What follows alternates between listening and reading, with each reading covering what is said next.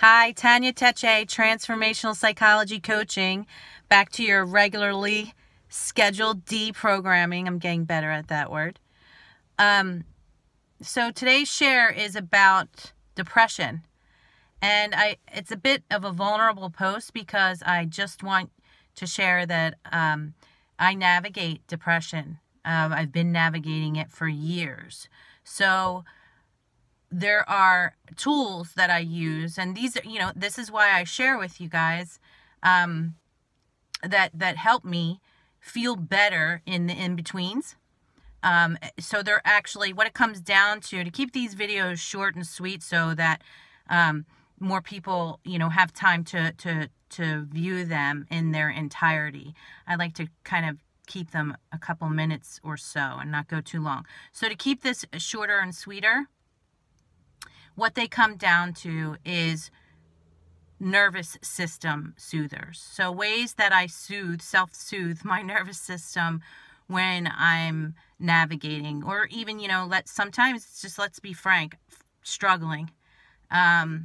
So there are all these different ingredients into what goes on with, depression, and hormones have something to do with the food, what you eat, especially if you have genetic predispositions like I do. And these are things that, are handed down genetically, but then that informs my work as when I'm talking about ancestral trauma. I think epigenetically speaking, these mutations, for example, have evolved because my ancestors struggled too with depression or challenges along those lines. So anyway, so there's all these different ways we can support ourselves, and nutrition is key. I have to watch what I eat and drink, but today's share more specifically is about a list. It's a tool you can use, and it's a dynamic living tool. I don't put pressure on myself thinking it has to be all inclusive, and I know that it can evolve, and I invite you to consider it that way as well. So here's what you do. You take a moment, a few minutes, as much as you can, and you even close your eyes and take a deep breath and oxygenate your body and feel into what helps you feel better, and make a list of it. So for me, massages make me feel better. Touch is a tremendous nervous system soother for me. Taking drives, especially if there's a lot of greenery. So taking rides to a park, walking through parks, talking to friends sometimes, but sometimes that's draining. So I have to watch which it is, because you're working, you're focusing on supporting your nervous system here while you're in the in-betweens. Baths, salt baths, scents really lift my mood or change my mood. Scent to me is almost like time travel. I can smell something from when I was a 14-year-old teen, like a hairspray, and just go in some kind of time machine back in time. So scents that are soothing to me and not reminiscent of any kind of sad time in my life. Let's see what else. I made a list, and it's in my wallet, actually. The sun, the beach. Yeah, so that's it for now. Actually, you know what? Let me see how handy it is, because I'll pull it out. Okay. Yeah. So, Ashtanga, oil baths. See? Driving, dancing, socializing, reading, sleeping. That's a big one. There was something I read once that a client had told her therapist that she was so depressed, and she just drew out the word And actually, the remedy was in that drawing out of the word, I'm so depressed.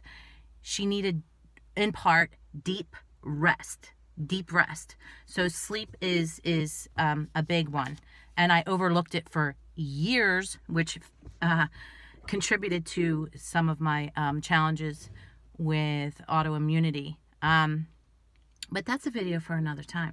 Okay, so laughing, love laughing. So comedians or comedies, chanting. I happen to love bhakti yoga and chanting, kirtan. Shout out to Raghunath, one of my teachers.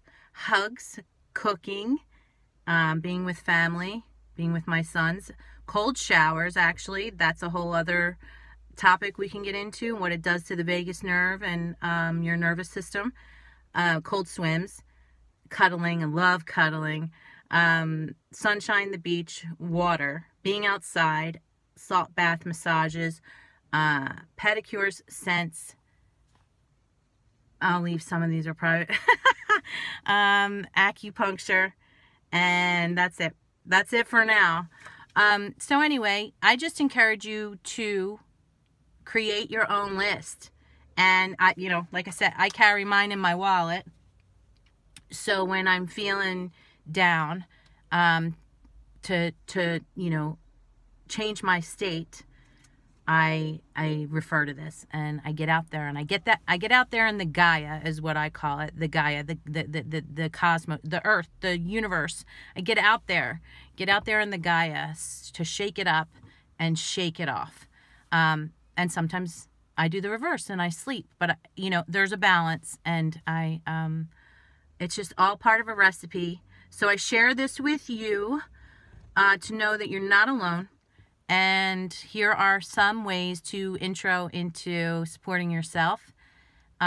Feel free to reach out. And also, if you want to dive deeper into a course, for example, and you don't want to do one-on-ones just yet, the resilience course I have on my social media profiles is a great alternative to work with me virtually directly, or virtually by your side. And I mean, is a better way to say it. You download the program, and it's self-paced, and you hear my voice, and you hear me working with clients. So it's a great way to be a fly on the wall, and listening to other people be coached and guided is tremendously beneficial, and sparks a lot of insights to the listener. So it's a super valuable course, and if that's something that you're interested in, check out the link. And of course, you can always reach out to me. Have a beautiful rest of your day. You're not alone. Bye.